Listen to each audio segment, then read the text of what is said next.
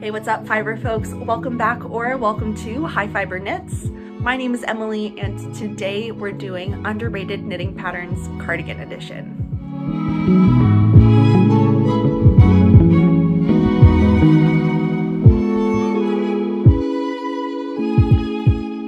So I've done two previous underrated knitting pattern videos, one for summer and one for the summer to fall transition.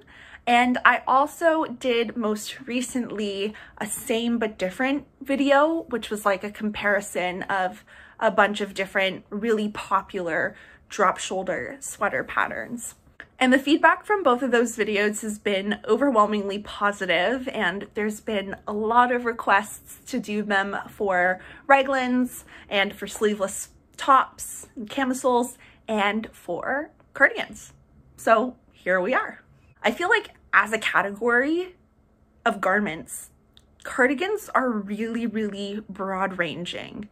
Different lengths, different amounts of ease, different ways of shaping, different types of collars, different applications of lace and cables, like sash, no sash, buttons, no buttons. Like there's so many ways you can go with a cardigan. One of the reasons I'm really excited about these cardigan patterns is that I have tried to include a lot of different shapes and styles of cardigans, because I think one of the things we don't talk about as much when it comes to size and body inclusivity is how different types of shaping work for different types of bodies. So if you find something in here and you're like, I hadn't thought of that kind of shape before, I mean, like the current big trend is just really oversized and like boxy with very minimal shaping overall.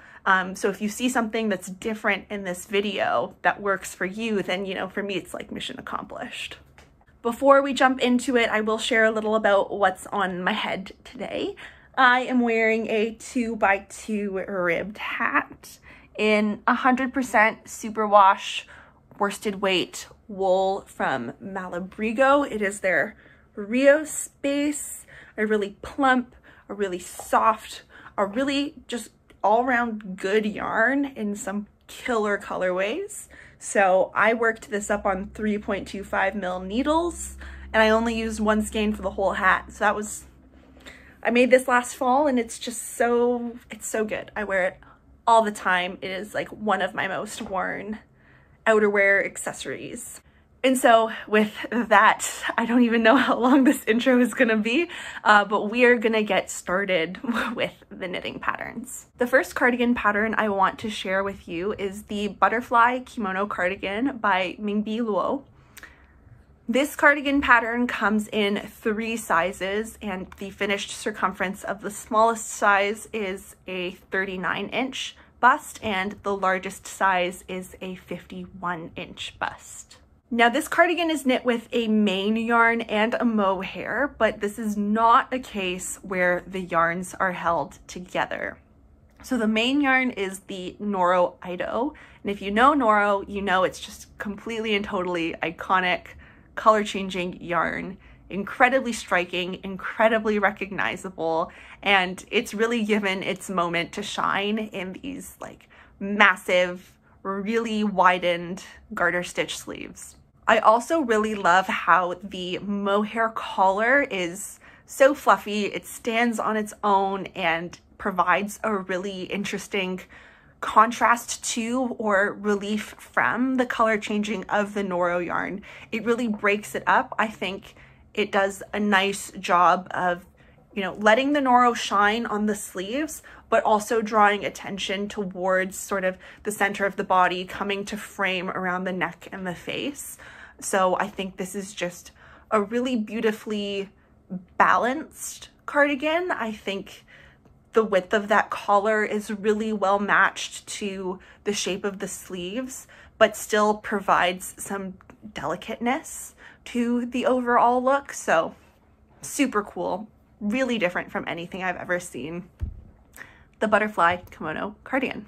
The next cardigan pattern is the Melody Cardigan by Anna Kurzizak, and this is a 100% mohair cardigan. So it's knit with 2 strands of mohair on pretty big needles, 9mm and 5mm for a really cinched ribbing portion. And the sweater comes in 5 sizes. The extra small, whoops, actually doesn't look like explicit size measurements are given, never mind. But it comes in 5 sizes. It comes from an extra small to an extra large, and this is a free pattern available on Ravelry. The sort of button band, even though there aren't any buttons on it, it looks like this button band is just picked up and knit in stockinette and then bound off, which I think for something as light and airy as mohair would work really well. Or if you would prefer to just not have a band at all, a simple I-cord edging would probably look really clean for this sweater. For this Melody cardigan, I love the dramatic bell sleeves. I love how they look. I don't personally wear a lot of bell sleeves, but I think that for a fiber as lofty and soft and lightweight as silk mohair, the silhouette works really, really well. The next cardigan pattern I want to share with you is the Diams by Faiza Mbaza. And this I've had my eye on for a really long time. It's got sleeves that are a little bit longer than elbow length, and the sleeve itself has a bit of an A-line shape, but the rest of the construction is also really interesting. It kind of looks a bit like an oversized jacket or robe. I really don't know how to describe it, but below the yoke area, it's not really a ruffle, it's not really a peplum, but you can tell that it's knit in 2 segments, and I just think it's a really interesting construction. It's a very contemporary looking construction as well, but it still maintains this really cool and like effortless overall look to it. It's just a little something different. This cardigan comes in 9 sizes. The smallest finished bust circumference is 48 inches, and the largest finished bust circumference is 79.5 inches. And this is meant to be worn with quite a bit of space open at the front. It's knit in a sport weight yarn, and the fiber that's been used in the sample is the Plucky Knitter Suave Sport, which is 39% bamboo, 31% merino, and 30% silk. So having that bamboo and that silk content definitely gives, or probably certainly, I suspect it would give a lot of drape to the overall garment. But if you were looking for maybe a more budget-friendly yarn option, you might look at something like Barocco Modern Cotton, possibly sizing down because that yarn is a larger gauge than a sport weight, or maybe something like Cotlin or Lindy Chain from Knit Picks.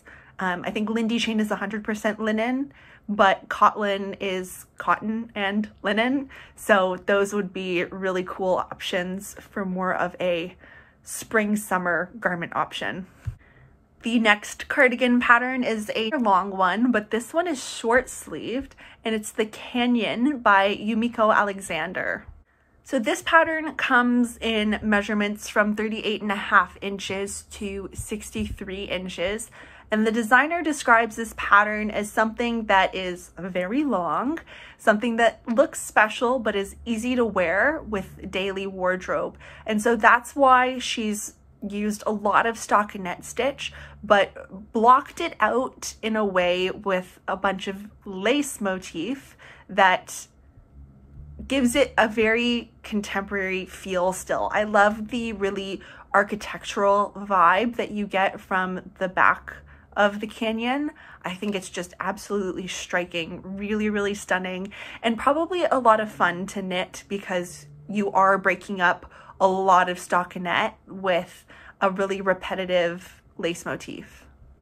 Her sample's been knit up in Dando silk Plus, which is 70% silk, 46% cotton, and it is a DK weight yarn. So again, I think you could probably sub in something like a merino silk blend, another cotton silk blend, a cotton linen blend, maybe not 100% linen because the lace probably won't work out too well in that case.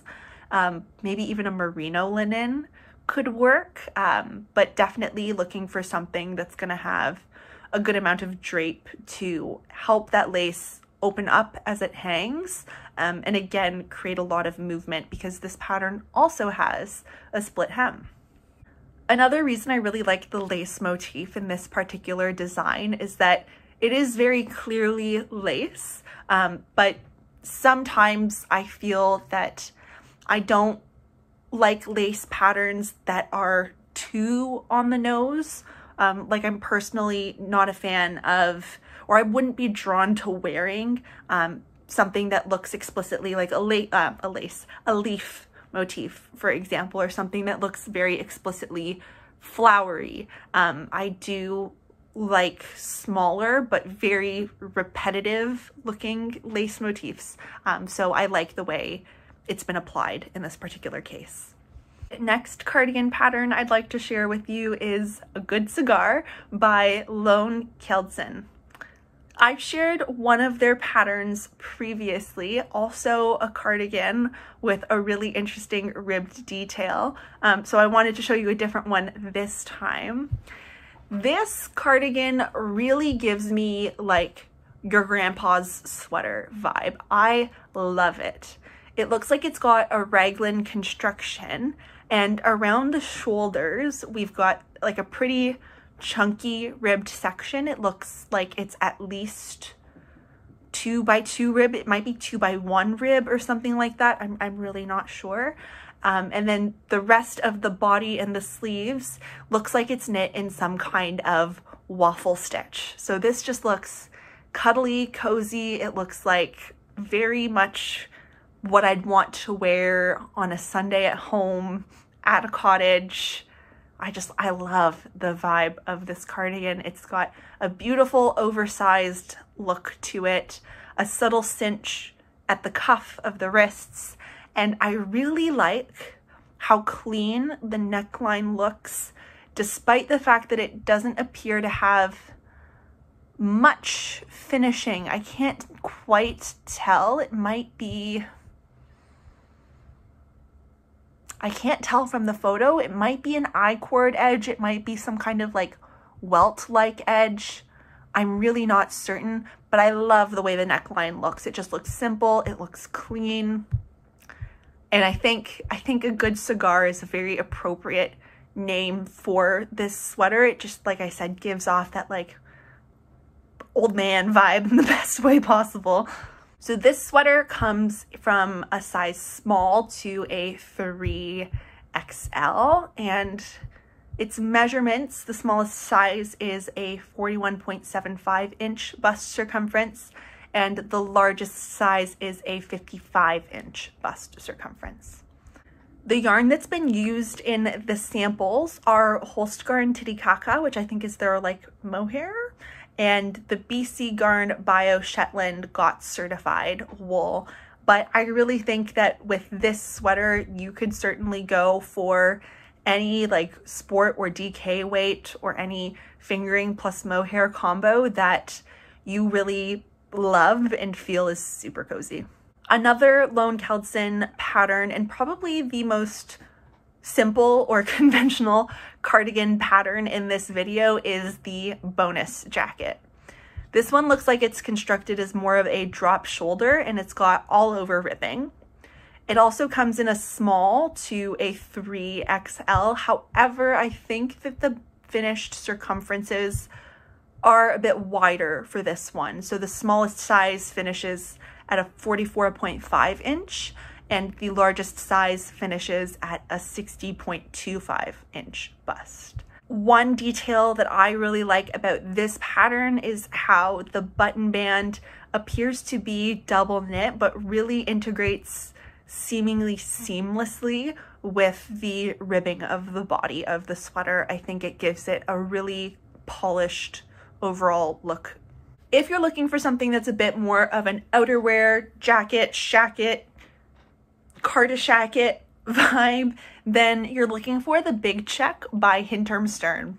It looks like the square or like the gingham detail is created by Twisted Rib and Stockinette.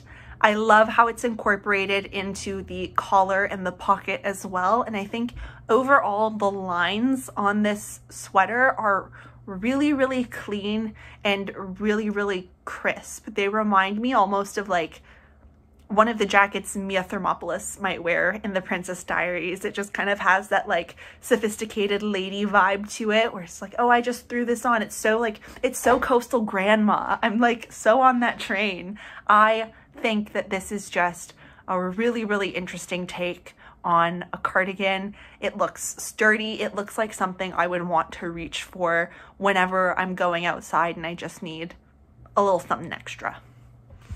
The next sweater pattern is the Coastal Zip Up by Winter's Weather Knits, and this is the only pattern with a zipper in this video. It comes from sizes extra small to 5XL for finished measurements of 36 inches to 68 inches with 5 to 7 inches of positive ease in the bust circumference intended. I think that this is a really good alternative to the zipper jacket by Petite Knit. But what I really love about this pattern are the details at the cuffs and the hem and the collar. They're folded to be double thick. And so it looks like, again, this is just a really good option if you're looking to knit a piece of really cozy, really easy to throw on outerwear. The next sweater is the Cottage Cocoon Cardigan by Sorella Yarn. And when I saw this, the first thing I could think of was Cameron Diaz in The Holiday. Like, this is the ultimate stay at home on a Sunday, cuddle up on the couch, drink some hot chocolate, some tea, some coffee, just sit with your knitting. Like, cocoon cardigans just give that ultimate cozy vibe. I really love the lateral cabling detail on this sweater as well that also incorporates, it looks like some kind of welts or ribbing that breaks up these big sections of moss stitch. I think the cabling detail is really well matched to the overall size and proportion of the sweater, and I love how the motif also travels down the sleeves toward the cuff. This sweater is knit in worsted weight yarn, which is certainly important for a project as huge as this looks, and probably also just adds a lot to the cozy factor. It comes in 3 sizes that are scaled for or grouped to be extra small, small, medium, large, extra large, 2X, and then 3X, 4X, 5X. There isn't more specific details about sizing on Ravelry. However, on the Sorella Yarn website, it says that size 1 is, I think, for a 44-inch bust, and the third size is up to a 55-inch bust, presumably for finished measurements. The next sweater is the Continuous by Kelly White Designs. This is another cocoon cardigan, but on a bit more of a low-key scale than the last sweater pattern. This one comes from an extra small to a 3X, and it's meant to have about 14 inches of positive ease. And the finished measurements are, that's centimeters, 43.5 inches to 69 inches. I could imagine that because this is not meant to have buttons or anything like that, that there might be a little more flexibility when it comes to overall fit. But I really liked how this sweater took a very simple and still contemporary approach to the cocoon cardigan. I feel like cocoon cardigans were really popular maybe 10-ish years ago. I remember when I was like growing up dancing, there was that one from Aritzia with like the studs down the back that it felt like everybody had, but I haven't seen cocoon cardigans too much anymore.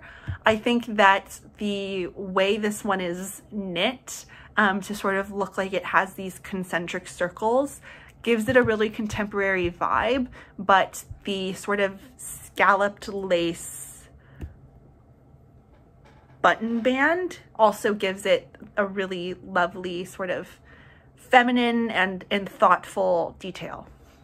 It's also my year of purple, so this one also caught my eye. I love the purple color that she's used. It's very much like an aubergine color. And the last detail that I really like about this continuous sweater is like the really cinched and very long ribbed cuffs that sort of balance out the overall cocoonness of the rest of the sweater. Last but not least is the Ivy cardigan by Adrienne Larson. This one is knit up in DK yarn, and the sizes that are available are 35.75 inches at the finished bust to 65.75 centimeters, inches at the finished bust, with about 4 to 5 inches of ease that's recommended. What I really like about this cardigan, despite it being something that I probably would never actually knit, is the really interesting cabling motif. It looks like the cables themselves are quite repetitive and therefore probably really easy to memorize and go off pattern for, but you'll notice that around the waist, the cable motif actually shifts in a way that I think can really serve to sort of accentuate the narrowest part of the waist, which can be a very flattering look for folks who don't prefer having things with a lot of positive ease. I think this can be very, very figure flattering if it's something that you would like. This sweater also looks like it has bracelet length or like 3/4 length sleeves, which I think is just a very practical sleeve length. I've gotten into the habit of wearing a watch, and I love having a watch on. I think it's actually very handy as a lab tech and as a teacher. I don't want to have to like be wearing gloves and have to touch my phone, or to have my phone to be able to see the time during some kind of activity. If I can just like flick my wrist and see my watch, that's great, but a lot of the times I do need to move sleeves out of the way. So I think that a bracelet length or a 3/4 length sleeve is very practical. I just really think this is a unique approach to a really classic type of cabled cardigan. So folks, those are all the patterns I wanted to share with you. I think this was probably the largest collection of patterns that I've ever shared with you in a video like this. I don't even think my knitting plans videos have been as extensive as this one. So I hope that you enjoyed this video. I hope you found something different in this video, something inspiring in this video. This one was a lot of fun for me to put together. And as I've said in a whole bunch of other videos, it's a lot of fun to just like appreciate and share patterns, even if they're things that I know I personally would not knit or wear. Being able to find, you know, those details can go a long way in helping us actually make more mindful selections for what we maybe do want to knit. So that's it for now, folks. Thanks for hanging out with me. And until I get to see you again, I am wishing you wellness and happy knitting. Bye, everyone.